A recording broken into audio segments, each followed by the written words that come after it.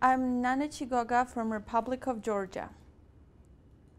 407 years ago, our fathers brought forth on this continent a new nation conceived in liberty and dedicated to the proposition that all men are created equal.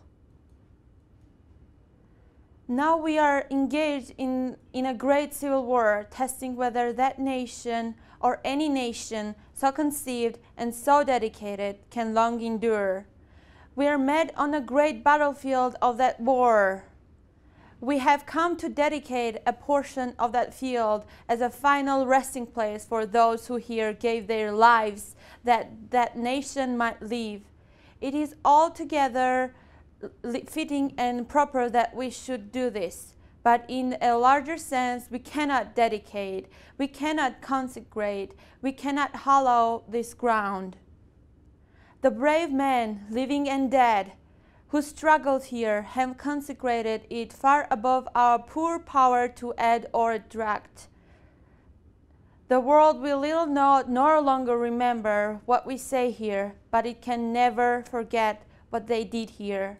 It is for us, the living rather, to be dedicated here to the unfinished work with which they who fought here have thus far so nobly advanced.